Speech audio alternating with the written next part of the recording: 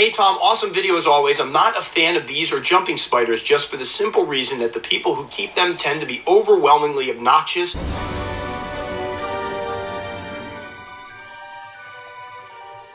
Maple plushie, still available, limited edition, check it out. Link is down below. Today we are gonna have a conversation about velvet spiders. Possibly my favorite kind of spider. It's really hard to choose a favorite because I have a lot of favorites. If you've been here a while, you already know that. But velvet spiders, they always hold a special place. They were impossible to get. Like when I wanted one the most, they were just like impossible, nowhere to be found. And the only reason why I ever got one was because Tom Patterson surprised me with one of his own personal ones, which is Miss Wednesday, probably my most famous spider. And now we have a bunch of Wednesday babies because I was very fortunate to have a successful breeding with her. So I figured today we could go ahead and feed her babies. I can give you guys an update on them and also an update on her because I do have, I think, some news. I think something's going on in here. I also wanted to have a conversation about Tom Moran's recent YouTube video and podcast kind of highlighting the velvet spiders, specifically the irisis, which Wednesday is a Gandana minnow. I wanted to just kind of like have a conversation about it because he put this out in that space and a lot of people have asked me my thoughts on it and whatever, so I figured we could go ahead and get into that as well. So yeah, let's go ahead and start off with Miss Wednesday down here. I wanted to just give you a little heads up about what I think might be going on. All right, so go ahead and get a good look. It's a little difficult to see, but you see those two little lines right there? Those are her little paws, and to me it looks like she is on her third egg sac, which is amazing. I'm so stoked to have more babies. What's really cool about the Gandana minnows is you can keep them together, which I have been, and oh my gosh, it has been so entertaining to have so many. Feeding them is an absolute riot. Like literally it's a riot. I need to show you guys. This is my little baby cart. I have lots of babies on this. My Hylas giganteus that I bred. We can go ahead and feed them too, but as you can see, they are certainly getting big. My velvet spider babies, these are the ones I bred. These are the ones I didn't. I have had 2 Wednesday sacs so far. As you guys probably remember, the first sac was not as successful. I only got about maybe 10 babies. There was like something that went wrong. I ended up keeping 4 and sending 3 to my friend who provided the male. She still has all 3. I have actually lost 2. One was very expected. I lost it early on. It never started eating. It was the one that it was missing a bunch of legs and just I knew that wasn't probably gonna pull through. But the second one was a little surprising. So I had one grow a lot and then I had one grow like not at all. So this is the biggest of the 2 that I have. For how recently this one was born, look how large it is. Here's from the second sac. So look at the size difference. First sac, second sac. So yeah, that is a noticeably huge velvet spider. And then down here is its sibling. The sibling is quite large as well. Not as big, but pretty large. Let's give them some little fruit flies while we're doing this. Before these things start waking up, I've got to say this is my biggest pain. It might seem like a lot of fruit flies, but I'm okay with them eating a lot. Let's pop the lids off these guys. I'm pretty sure we each got about 15 velvet spiders out of the second sac. I have only had 1 loss out of all the babies that I've kept from the second sac, so that's great. I'm gonna get a lot of fruit flies. I always give them a ton.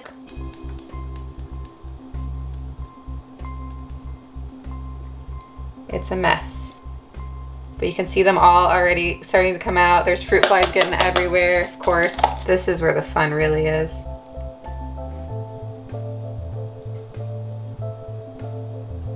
They always end up fighting over some fruit flies, and I don't understand why because I put so many in there. Like, look at that. That one just came and like, it's like, oh, you're eating that? And then this one's just attacking that one. Here comes another. This one's after its own fruit fly. Looks like we're good. There's always some drama. Here. Look. Look. But look at how active they get when they know they're getting fed. Where are you going?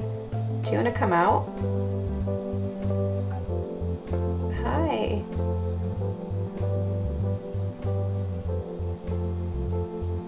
Oh, there you go.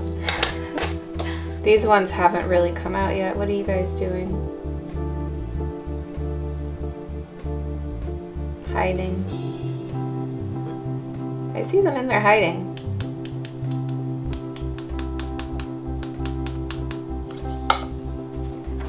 You got one. Oh, they're popping out on this side now. So yeah, that is how those babies are doing. So yeah, while these guys eat, I'm gonna pop these back in the fridge and I will feed the rest of these babies after the video.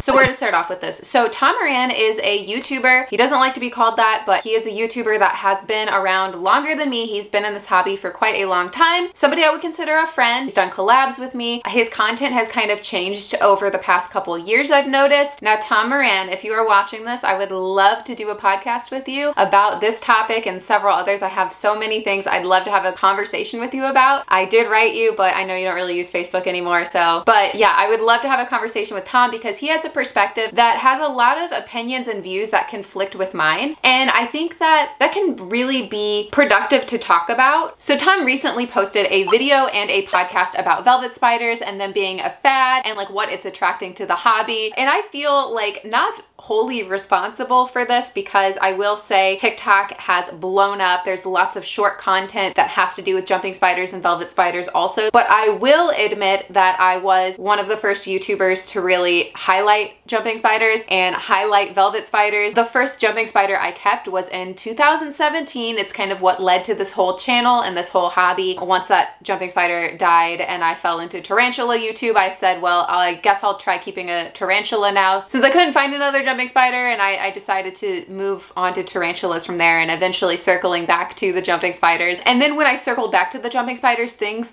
definitely like blew up and changed a lot because in 2017 when I did keep my first jumping spider, there was like no jumping spider anything out there. There was no jumping spider care guides. There was no jumping spider accounts on Instagram that I knew of. There's like nothing, okay? There was no jumping spider YouTubers. It was just kind of me and Google and guessing what to do. But when I circled back to jumping spiders, this little community started like kind of growing and growing and growing and growing, and it's become into what it is. And I do think that that has attracted a lot to the hobby. And then as for velvet spiders, you know, velvet spiders were impossible to get, like 2017, 18, 19, I really just could not find any velvet spiders. And it's funny because Frank Soma told me a long time ago he had imported velvet spiders and nobody cared. He could not sell them. I guess they stopped importing them and they were just like hard to find. But after begging Tom Patterson, who is not Tom Moran, at least a year, he eventually sent me Wednesday, probably to shut me up, but it caused a tidal wave of people wanting to buy velvet spiders from him. Let's talk a little bit about Tom's podcast and video. I've got to admit, I was pretty nervous when I saw that he had posted these because I was afraid he was gonna be like, I hate these jumping spider, velvet spider people that are in this hobby, da da da. And then I'm just kind of like,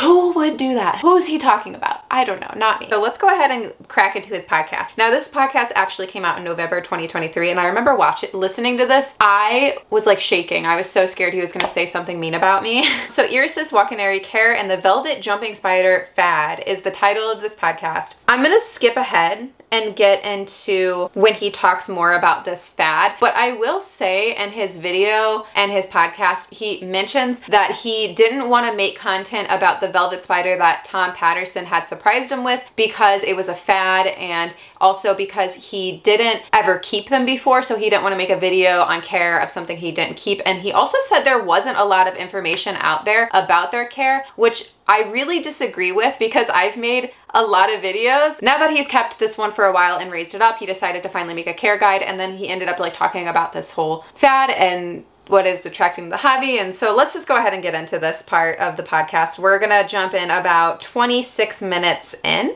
Originally, I had reservations about getting one, and we're gonna get into our listener or our viewer comment in a minute. And part of it was due to the fact that it was just it was a trendy spider. It was like everybody had that. Same thing with the jumping spiders. It's almost been ruined for me. When I got my jumping spiders, like, oh, these are fun. These are really cool. I've never raised these before, and I love to look for jumping spiders around my house now. But then they became so popular, and I get hit up at least 2 or 3 times a week. People thinking I'm Tom Patterson going, hey, can I get some jumping spiders? I saw them on this video, and they're so cute, and I want some. And it just drives me nuts. Okay, leave Tom Moran alone. He's not Tom Patterson. Tom Moran, Tom Patterson. Not the same person. Commonly confused. And it was kind of the same thing with the Eresia species. They became the it spider, and I'm not one to jump on the trends. It's just, it's a defect in my way of thinking that if something's super super popular. I want to raise awareness of something that's not popular, that people are overlooking. I wouldn't avoid something for that reason, but I get it. There's so many awesome spiders that people are not keeping. I feel like Richard should make a video like top 10 spiders that are being overlooked, but I digress. So that's what kept me away from them, and now that I have this one, I get it. I get why people like them. I love the spider. I am getting more only because I enjoy them and I want to keep more of them. I want to grow more of them up. But this leads us to our comment that we got from on the video, and it's funny because in the video I mentioned the fact that I wasn't very interested in them at first, and this person almost seemed to kind of pick up on that and run with it. So here's the comment, and this is from Charlotte. Hey Tom, awesome video as always. I'm not a fan of these or jumping spiders just for the simple reason that the people who keep them tend to be overwhelmingly obnoxious and anthropomorphized to the point of actually putting the animal in danger. Then attempt to carry these habits over to tarantulas. And by this, she's talking about excessive handling, inappropriate enclosures, overfeeding, and so many. My cutie is digging today. Has anyone seen this? Oh my God, my little darling is just so quirky post where the writer doesn't seem to recognize that, shockingly, spiders are spiders. Not trying to be an elitist. I'm sure there are some good ones out there, but the influx of both jumping spiders and velvet spider keepers on TikTok and on Facebook groups has become extremely exhausting and honestly turned me off from keeping these completely. The anthropomorphization is somewhat more understandable with jumping spiders, as a few studies have shown that they do have a higher level of intelligence than we originally thought, and they are such visual animals who rely heavily on eyesight. Plus, those big eyes really are adorable. But carrying these behaviors and beliefs over to tarantulas can be extremely detrimental both to the care of the spiders and how we are perceived as a hobby. It makes us look insane, not like well-read, articulate, and educated individuals who, while we love and respect our tarantulas, recognize their limitations as emotional creatures. Furthermore, many jumping spiders can thrive in pre-made enclosures featuring little witch houses with hard acrylic or resin sculptures that look like little cute dioramas. However, many of these enclosures are not only inappropriate for tarantulas, they are flat out dangerous. And as I said before, people who come into tarantulas after having kept jumping or velvet spiders don't necessarily understand that and will attempt to put their new and much larger pets in similar enclosures. I can't tell you how many Facebook posts I've seen with little fish tank sculptures in tarantula enclosures that are wildly inappropriate should the tarantula climb and fall, which is significantly more of a risk for tarantulas than it is for the aforementioned species. That said, I'm glad you're keeping them so that I can appreciate their beauty without having to associate myself with the stereotype of jumping spider, velvet spider keepers. So, a lot to unpack here. Now, I'm sure there's people, I read this and here, if I'm going to be completely 100% honest at the risk of offending people, I get 100% what she's saying. I always kind of fashion myself as the more intellectual side of spider keeping, and that's not to be elitist, it's just I've always tried to promote good husbandry, research, constantly trying to explain to people like, hey, don't just go by me, do some research, find out what's out there, and I get that. I mean, that's what I do too, and I guess some people would disagree with that, but I don't see how I do any differently. But I am very confident in my husbandry and what care info I do give out. So, I mean, I don't know exactly who he's, I guess maybe he's talking about like TikTokers, maybe I don't know who he's talking about. He never really names names, so there's just like room for speculation. Also recognize that there is an entertainment side to this, and we've gone through, you know, YouTube, for example, the pros and cons of YouTubers. Yes, a lot of them don't know what the heck they're doing. Yes, a lot of them basically put stuff out there that's clickbaity to try to get more viewers because that's what it's about, viewers and making money. Okay, so this is a very recent thing I've seen him get more and more loud about, this opinion, and that's kind of like where we have some friction, I think, what I would like to have a conversation with him about, which I think we've briefly talked in DMs about it before, but that's loaded. And this isn't really related to the velvet spiders and jumping spiders, but like, I don't know what YouTubers he's talking about. Maybe he's talking about me because people like to try to insult me and say that my content is just entertainment and it's not informational and this and that. That there's a better YouTuber out there than me that people should watch. I'm just gonna say there's a lot of different YouTubers out there for different people, and there's a lot of YouTubers out there representing different types of keepers, different regions of the world. You know, we have Dave's Little Beasties in the UK. I know that everybody in the UK absolutely loves him, and the US, but he has a very strong base in the UK. We have Peko over in Croatia. He's got a lot of European viewers. Dion, he's up in Canada, so he gets to show us the Canadian side of things. Martin's over in Switzerland. We have Exotic Slayer in Asia, and that's, you know, he's representing a whole region of people, a big audience that I don't think I really touch as much as he does. And then, you know, you have me and Richard and Tom Moran over here in the US, as well as a few other people sprinkled in, you know. Now, as for like YouTubers just wanting to like get clicks and make money, Tom Moran's always been very open that he does not want to profit or monetize his platform. You know, this is my dream job. This is what I've always wanted to do, is to do YouTube, and it's really awesome that I've been able to combine two things that I love, which is animals and creating things. You know, I went to art school. I'm somebody that always needs to be creating something. I get bored really easily, like really, really easily. I always need my mind to be thinking up content. I need to be filming, editing something. I need to have that for my emotional and mental health. And so the fact that I get to do this as like an actual job and support my family off of it, like my daughter and everybody, I feel very, very fortunate. And I know he also has recently said something like, you know, he's not here to sell coffee or this and that. And it's like, I get it. But everything that I've put in this space, from plushies to enclosures, are things that I personally wanted that just didn't exist yet. So it's not like I've ever put out something that I wasn't like passionate about or that I didn't absolutely love. I guess he sees it differently, and that's fine, but I wouldn't villainize other YouTubers. But yeah, we're getting a little off topic. Maybe I should skip around a little bit because I don't really want this to turn into that. However, it's just, I'm trying to get to the Velvet Spider part, so let's keep going. Sadly, and I think one of the problems that comes up is the folks that learn from the social media. They see somebody keeping these spiders with all of these little trinkets and things, and there's nothing wrong with, like Charlotte said here, there's nothing wrong with setting up one of these for a jumping spider at least, and perhaps for a velvet spider, a visually appealing diorama type enclosure, because again, it's not going to be a death trap. When the problem arises is when folks make that transition from I'm keeping it. I get a lot of folks, you'd be amazed at how many people say, I got my first tarantula after keeping jumping spiders, after keeping velvet spiders, and they try to emulate that same care with it, and that's where the danger arises.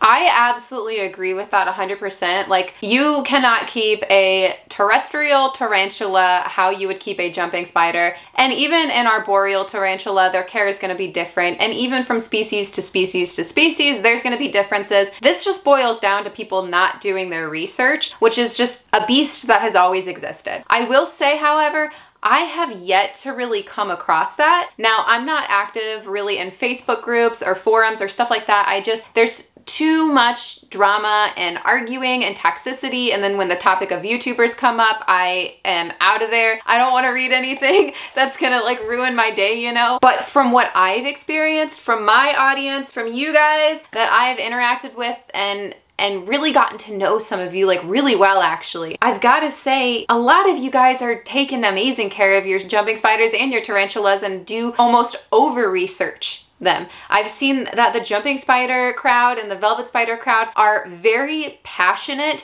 and very by the books. They want things to be perfect and be really meticulous about how they're caring for these animals. That's just my experience with my audience. I don't know about his, but personally with my audience, I've seen the opposite of that. I'm not saying it doesn't happen though, because again, I don't really participate in like Facebook groups, and I don't really go on TikTok much either. I think that bothers a lot of us because that comes down to lack of research. And she mentions in this, and I just didn't want to read the entire letter, but the second paragraph is about the fact that a number of the people getting into the hobby do not do research and rely on others. And sadly, a lot of times it's people they shouldn't be relying on. It's the person on TikTok, the random person on TikTok that just picked one of these up, got a bunch of views on it, people are like, oh, this is great, and it wasn't set up right to begin with. Or the social media people, or the YouTubers that are out there just kind of selling stuff and putting stuff out there because it's going to get them views. They're not necessarily the ones Who are you talking about? You'd like to go to for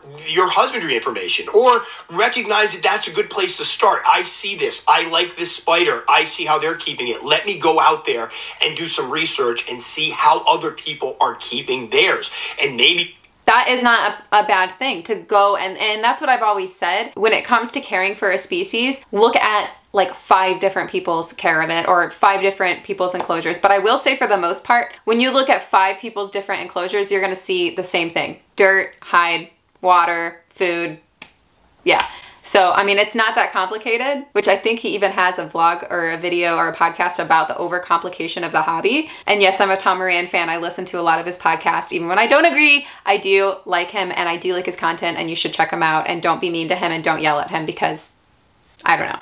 You find out that the majority of people that are actually into the hobby, that deal with it in an intellectual way, where they try to do their research, they take copious amounts of notes, they look up where they live, they talk to other keepers, recognize that they are doing something totally different. And I have seen, it was, when I read this, it struck home. Because I don't, as I mentioned before, I'm not on TikTok. I don't go on Facebook very much, because a lot of the stuff I would see there would be frustrating for me, and I have a hard time keeping my mouth shut. But I have recently, I jumped on Facebook for something, and I saw some pictures of these enclosures that folks set up for tarantulas, and they were so busy and filled with toys, and like exactly what she said with the aquarium decorations. There's brightly colored. I've seen people build Legos. Have you ever stepped on a Lego? Every parent out there is now feeling the sympathy pains of when you've stepped on a jagged Lego. It hurts. Now imagine you have those jagged Lego buildings up there. A spider climbs and falls and hits that with its abdomen. It's dead. I've seen Legos used in it. I've seen resin sculptures with pointy flags and things. All these things are not appropriate for spiders, because people, I think, see them online. Because what looks better? I post these up every time I post one of my videos up on YouTube. Somebody will come on and go, I don't understand why your enclosures are so boring. You should check out these. And it's somebody doing like hard dioramas, or it's somebody doing Legos, or somebody with all this stuff in there. And I have to try to explain to them that, yeah, I understand this YouTuber's doing this, or this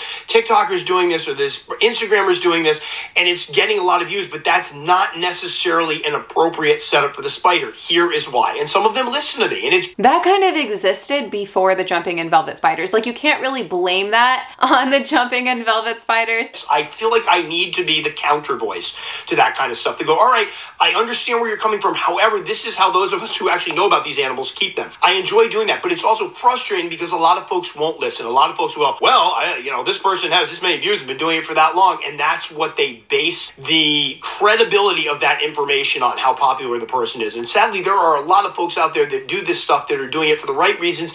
They just aren't as popular because they're not putting that showy stuff out there. And that's one of those, like, exactly what he said is why I get so much hate, is because, like, there was even a Reddit thread about me the other day talking about how I don't deserve my platform and talking about how I don't care about my animals. Fortunately, like, 90% of the thread came to my defense, and that they ended up, like, deleting it. But the thing is like, I get so much hate for exactly what he said. Whether he intends it to come back and hit me or not, I do. He is making waves, and they're gonna come hit me and other YouTubers, and he's free to say whatever he wants, but does that affect me? Yes. Is he playing into this idea that YouTube bad? Yes. I don't know how else to put it, because again, I do see Tom as a friend and a fellow creator. Saying the wrong people are popular and this and that, I really... So I do get her frustration, and the fact that I totally get why she's ignoring them, because this is kind of why I'm not keeping jumping spiders anymore. There's enough of them out there. People know how to keep them now. I've done my thing on them. I don't know if I actually did a husbandry on them. He's saying he doesn't want to get jumping spiders because there's already enough content out there about jumping spiders. And it's like, you can still keep jumping spiders and not make content about them. But also, if you have these opinions on their care and stuff, wouldn't you want to put your voice out there more to show people like the proper way that you care for jumping spiders? And again, I'm not trying to come for you, Tom. I'm just offering a counter perspective here. Maybe I will do a husbandry video on them for people who are looking for other information on them. But as far as the velvet spiders, that's why I shied away from them. It was one of these things that it was this little like viral sensation, like, oh, everybody's got these cute little spiders. Now the anthropomorphization of them, I get that to a degree, and I want to make that very clear, because I'm sure there's going to be folks out there that are bristling at this. I do some anthropomorphizing with my animals. I do a lot of anthropomorphizing with my dogs. For example, Billy caught me the other day having a conversation with Penny, who was sitting on the couch. Head tilts as they try to figure out what dad. I'm going to skip just a little bit because I don't want to make this video 100 years long. But I think there's a fine line between the harmless anthropomorphizing and the stuff that you see. And again, that's one of the things that kind of turns me off to some of the velvet spiders and stuff, where they treat them like they're human beings, like to the point where like they're marveling over these things they do and assigning humanistic traits to stuff that's really, it's a spider. At the end of the day, it's a spider. Now, if it's just them talking and doting on it, and they don't have any, I know folks that they aren't able to have dogs and cats and those kind of pets, and they pour those and that love for animals into these, as long as they're keeping them correctly, I honestly don't care. I've had folks that it really bothers them to see this. Is if the person's calling their spider poofy poo and they've got a, hey, we're going to put a little drape over its house tonight so it can sleep, whatever I don't know, whatever weird stuff they're doing. As long I don't know about that. Okay. I might skip ahead a little bit, but I agree with what he's saying. Some of it's ridiculous, some of it's over the top, but is it harmful? No, in that regard it's not. And I think he does go on to say his only issue with that is when it puts the animal in danger or stresses the animal out, which I'm on the exact same boat. I 100% agree with you on that, Tom. I really dislike the fact that a lot of people who kept jumping spiders first have the idea that you can handle your tarantulas as often, or that tarantulas have that same capacity. There's no evidence to say they do, that they don't. But at the end of the day, do you want to hold your tarantula? That's your decision, that's your animal, that's your risks to weigh. But if you're handling your tarantula like every day or even every week, yeah, you're gonna be like probably stressing it out, unless it's coming out on its own. But like if your tarantula is in its hide or like in the corner, it probably just wants to be left alone. And pulling it out of its burrow or its hide is a big no-no. I would never do that. Any spider I hold or show off on my channel or take pictures of, I'm not digging them out. I never do that. Never do that. And I do see people move on from jumping spiders to tarantulas, and they do a lot of handling and stuff like that. I personally would advise against that, but at the end of the day, that's your decision and your platform, and I'm not going to tell you what to do with it. I just will show differently, and I worry about my platform. That's the thing. I'm worrying about my platform, my audience, my voice, how I affect things, and how my thoughts and opinions affect things. And that's what I'm looking at, and that's what I'm worried about. I'm just gonna stay in my own lane there, But yes, do I agree with that? Yes. Most of us who are in the hobby treat the spiders like fish. And I use that analogy all the time. And that's just kind of what I said, so I'm gonna skip a little bit. Let's be real, guys. Without social media and without the YouTubers, the pet tubers that are doing this stuff, with the folks that are on Instagram, Facebook, that has created what the hobby is today in many ways. There's good and bad with everything. The good news is we have had more people brought into the hobby from these folks. Before this, when I got in the hobby, there was no real internet thing. You just found out because you went to a show and somebody had this weird spider you wanted to keep. Now there's so much out there, we're attracting more people. Now, as for the research part, yeah, and I think sadly it's not going to get any better because, as I like to say, people will people. These people see this stuff set up, not necessarily correctly. They emulate these people because they assume if you're on this social media platform and have these followers, it's correct.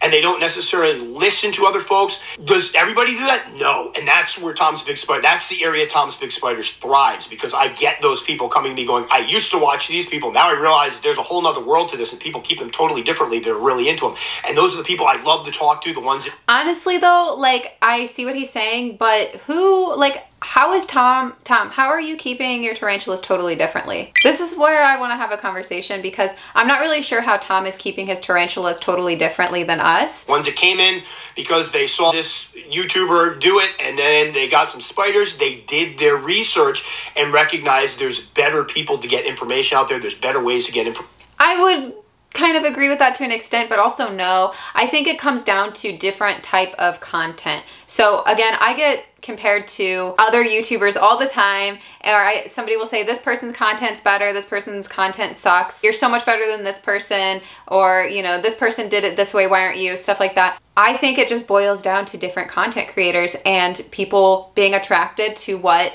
they relate to, you know? And if you're interested in more informational content and you want to seek out a YouTuber or somebody on social media that is more into the science or scientific aspects of it, you know, those people exist for you. We have Martin from Bird Spiders, we have Love Tarantulas, you know, we have that content for you. But if you are into just sitting down and accidentally learning something with me, then you're gonna probably have more fun watching my content if you just want, you know, something low-key. If you're not interested in the science side, and that's okay. I don't think there's a problem with that. As long as you're keeping your spiders correctly, then I don't see any sort of issue with not being into that side of the hobby. And that's where that boys club kind of comes from, I feel like. But again, that's a whole nother thing. The majority of folks don't know how to do that critical thinking. They want stuff spoon-fed. And this was the other point that Charlotte made, that a lot of folks just go out there and they don't do the research. They take information from people. They don't change it. That's going to be a problem as long as the hobby is around. It's not,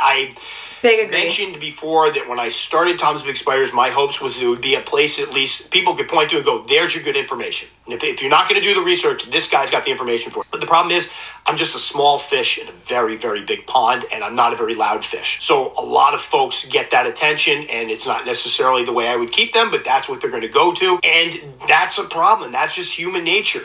I think it's just you disagree with certain things, and that's fine. Like, you fully can, but like, to write those people off because they have different opinions or keep differently, I don't really see why.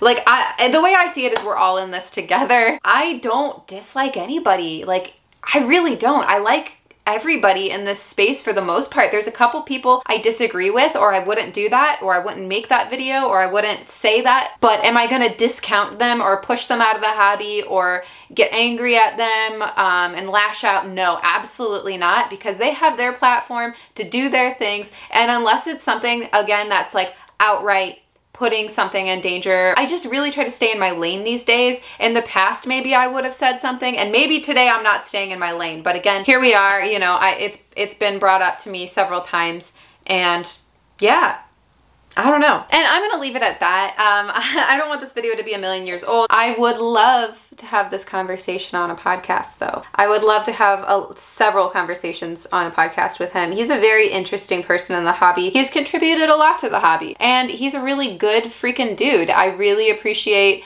Tom and everything he's done for us, and he's put a lot of valuable information out there, such as the impaction, you know, issue. What do you guys think? What is your opinion on the velvet and jumping spider people? Do you see it as like an issue for the hobby? On my end, I see it as a very big benefit, and I love all the jumping spider and velvet spider people that have kind of come into the space over the past couple of years. I'm not gonna act like I'm their fearless leader or anything, but I did feel like I had to answer to that just a little bit, because I have contributed a lot to the velvet and jumping spider space, and it's one of my favorite animals to keep. And this was not a trend that I hopped on, but I don't think it was also a trend I created. I mean, just look at the way the hobby is thriving now, and there's so many like really awesome like businesses that have stemmed off that exist now. We have people on all over Etsy with amazing jumping spider decor. There's so many awesome businesses out there. There's so many creative people in this space, and I love to see that. As a creator myself, I love to see that creativity, and I love the elaborate, awesome setups. I wish I had that kind of drive and talent for some of these, because they are beyond anything that I've ever done on this channel, and some of that is what I strive to be. And yeah, that's it. That's all for today. I hope you guys enjoyed today's video. It was a little bit of a talky thing. Like this video if you enjoyed, subscribe if you're not, and you want to be. Don't forget I have an Instagram to use probably way too much. It's at Tarantula.kat. You can go follow me there. I also have a Patreon, website, merch, plushies, everything. It's all down, linked below. Check out Tom Moran as well, and I will see you guys soon. Let's get into the Patreon pet picks.